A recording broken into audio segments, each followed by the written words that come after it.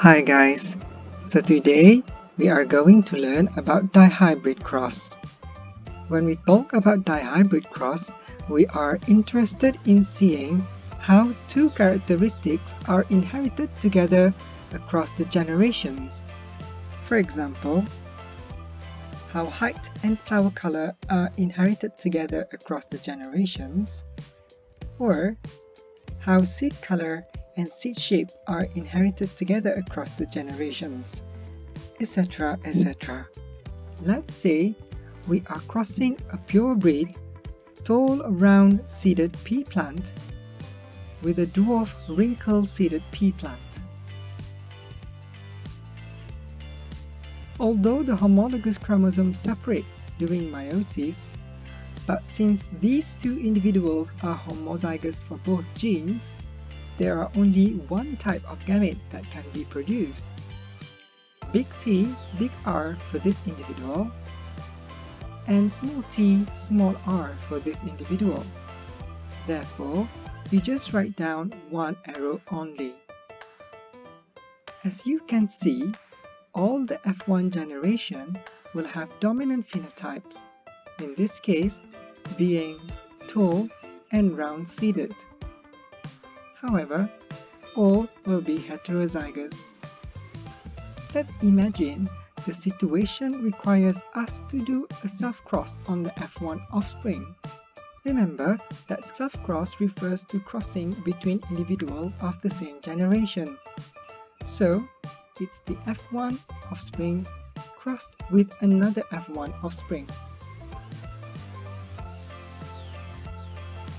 Since the two genes are located on different chromosomes, independent assortment will act on these two genes, resulting in the production of four types of gametes by these heterozygous individuals.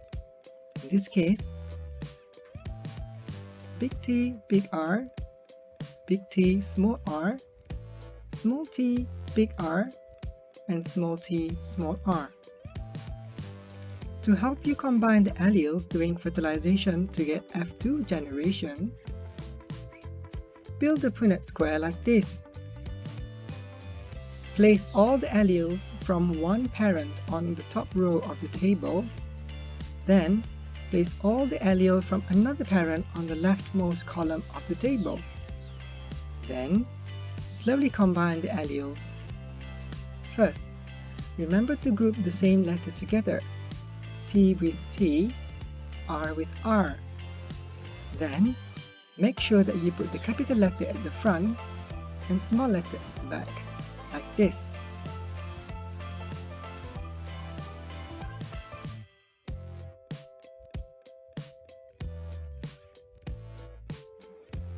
After that, write down the phenotypic ratio of the F2 generation.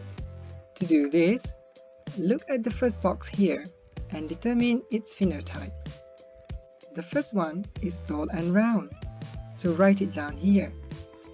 Then begin to count how many tall and round in this Punnett square.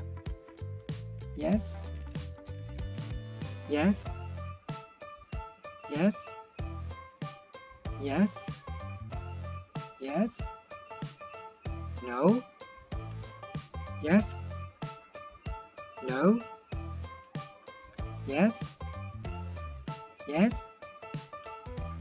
no, no, yes, no, no, no.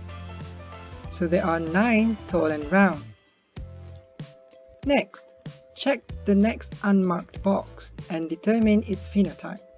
In this case, this one. It is tall and wrinkled.